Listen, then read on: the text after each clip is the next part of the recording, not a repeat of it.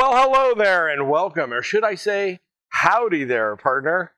Welcome to another edition of Warbird Wednesday. My name is Fred Bell. I am the Vice Chairman of the Palm Springs Air Museum, and today we are going down Night Fighter Row, which will probably cover the end, Greg, the end and the last of the Night Fighters, the P-82 or the F-82, depending on what part of the introduction you're talking about. But this was the end of the line for Night Fighters. And why, Greg? You say why? The reason why, my Frenian assistant, is that after this, we were going to all-weather fighters.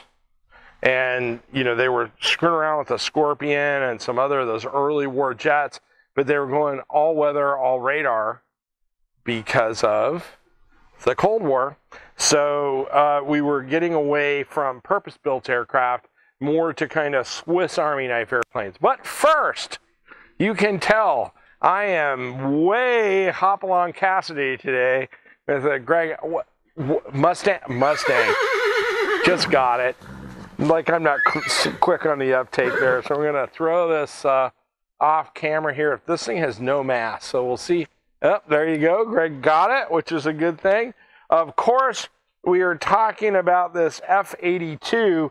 Now, specifically, we are talking about the Night Fighter version of the airplane, which is obviously by this giant protrusion in the center of the aircraft, which, by the way, also made it an all-weather airplane at the time, but I'll throw up a plan view. This thing is big, even as a model. It's ungainly to handle, but this aircraft, its first flight was in 1945.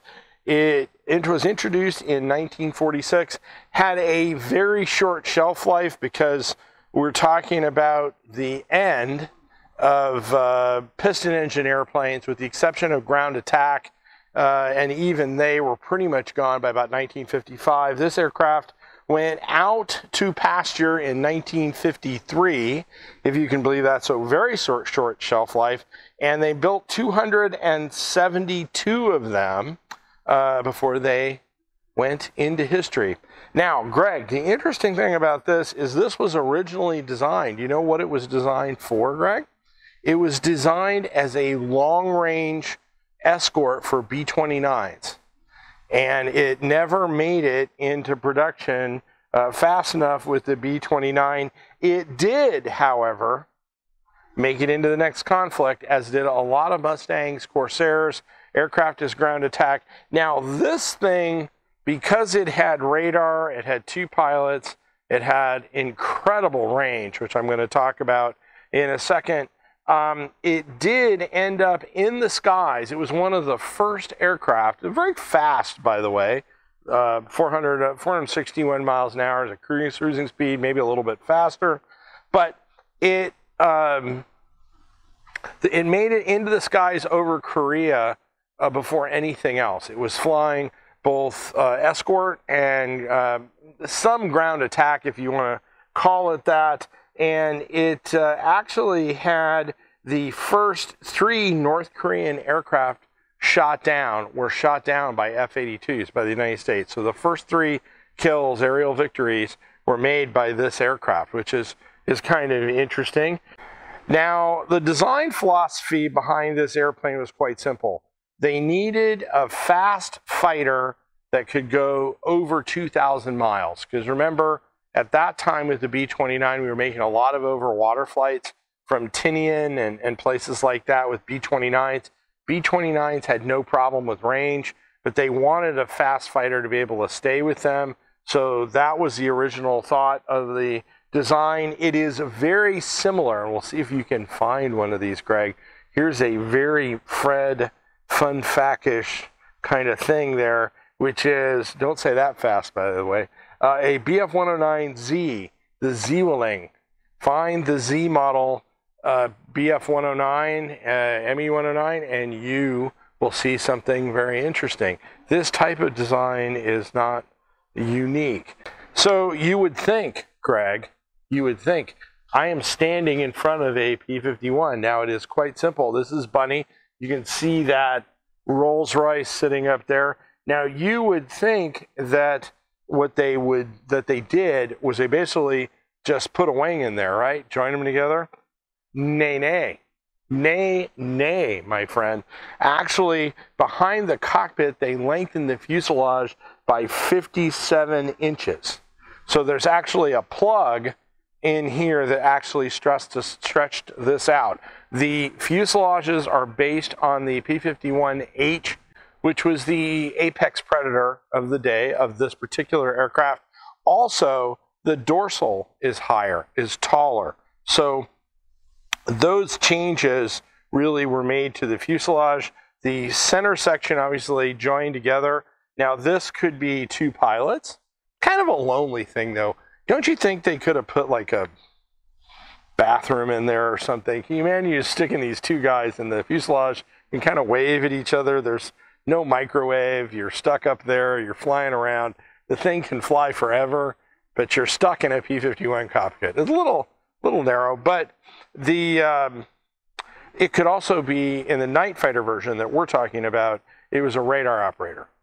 So they had two functions to do that. Now in the air superiority role, this thing, as I said, was pretty wicked over North Korea. It never saw combat. It came too late for World War II, but it was dominant, and it did a lot of work in North Korea. It also ended up in Alaska with Strategic Air Command, because up to that point, well, remember, needed an all-weather fighter. We didn't have it at that time.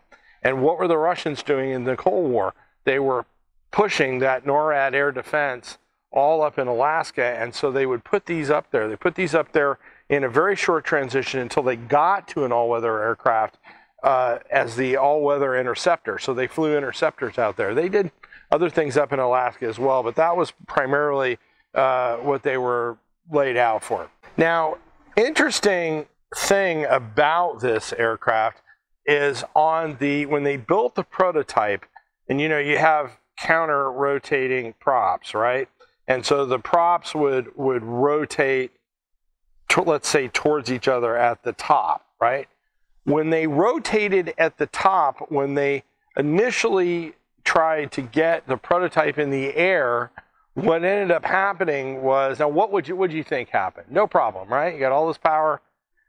The rotation of the prop at the top of the rotation canceled out all the lift of the center section, and they could not get the airplane off the ground.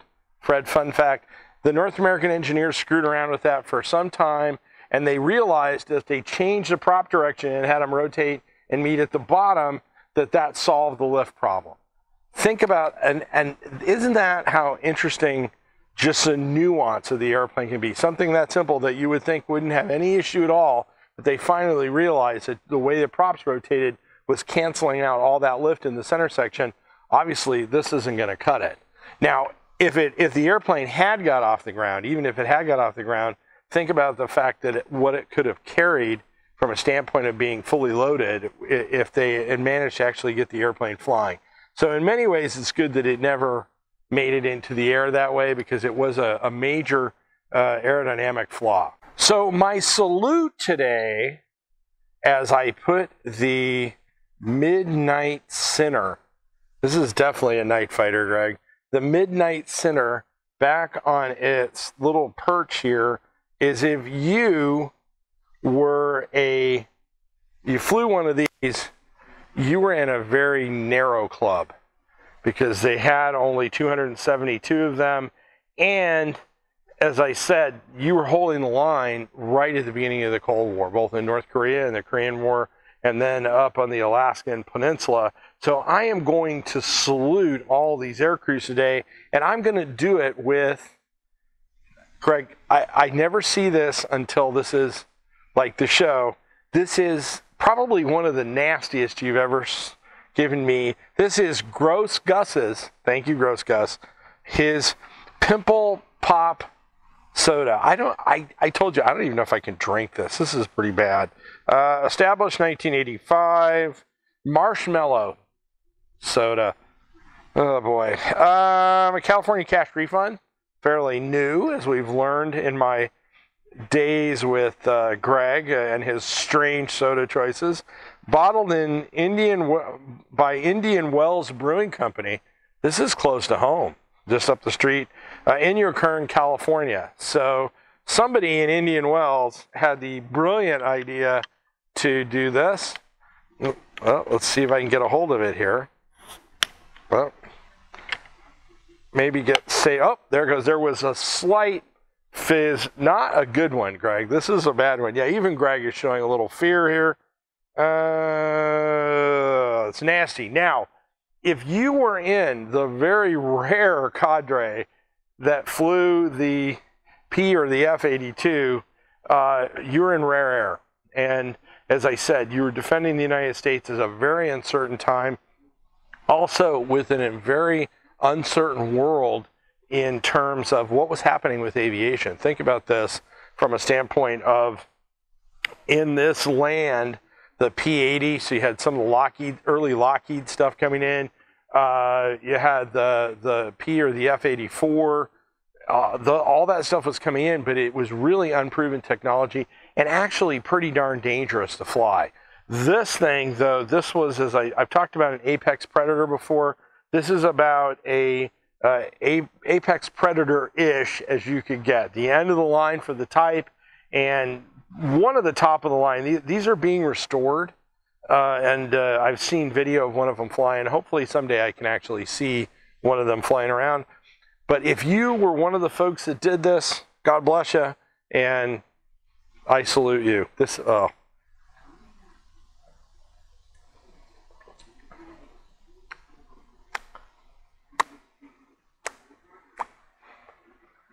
It's definitely marshmallowy, mellowy.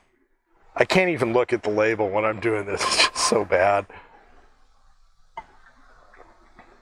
Okay, well, you notice I took 2 brief swigs of that. That's gross. That's just gross. So if you were defending our nation at that time and you were in this type of aircraft, you were in very rare air. But it's interesting, although they weren't built, there were not a lot of them built, it was the perfect weapon for that time. We needed an all-weather interceptor, and this worked. And it also had the range to stay over those targets in Korea, which also, if you think about it at the time, who would have thought in 1946 that we'd be back in Korea at that time? So thank you very much. Our country owes you a debt of gratitude. Now, this particular aircraft, this is the night fighter version, which had this very long protrusion there at the beginning, and that was an AN/APG-28 radar. As I said, there was a pilot and a radar operator in this airplane, and it was very, very effective. It also has the distinction, this type of aircraft has the distinction that this is the longest nonstop flight ever made by a piston engine fighter. That was 14 hours, a little bit long, and it was over 5,000 miles, 5,051 miles, 14 hours. It was also the fastest flight ever at 347.5 miles per hour, but who's counting the 0.5, right? So, so it was a world record holder as well. That record, Greg, still stands to this day. Nothing has ever beaten that record, and I doubt that will ever happen. That record is going to stand, but good old Robert Thacker did that. And Robert, we saluted the folks who flew it. We also salute you, because that is a major feat, in staying in that airplane for 14 hours. As I said, a Mustang cockpit is not something I would want to be in for 14 hours, but what the heck. Now, if you want to be a Mustang aficionado yourself, you can go out, and the link that we have attached to this, you can click on that link and get yourself a good old Mustang shirt, become part of the team. Get yourself a D model shirt, so click on that. Jason will happily pull your size, run down to the store, and get this off to you. Now, we cannot do what we do. You can see we've got the cowling off on this bad boy, and the reality is this is getting ready to have a heads and bank torque. Those of you in the comment can tell me what that means when they're going to go in and actually torque the valves. and check the heads and banks. So check that out. Tell me in the comments what I'm talking about and how many hours we have to do at that. Here, there's a challenge. How many hours do we have to do that? But we cannot do this stuff without your generous donation. So click on the link to send us a few bucks. We can use it. If you came across us on YouTube, we can use your subscription. If you can handle long-form aviation videos and the completely disgusting drinks that Greg finds for me in the hats, send us to a friend that likes aircraft. Hopefully you can get past that as well. Give us a subscription and a thumbs up. If you saw us on Facebook, we can also use your help on Facebook with a like and a comment. My name is Fred Bell. I am the Vice Chairman of the Palm Springs Air Museum. Thanks so much. Have a great day.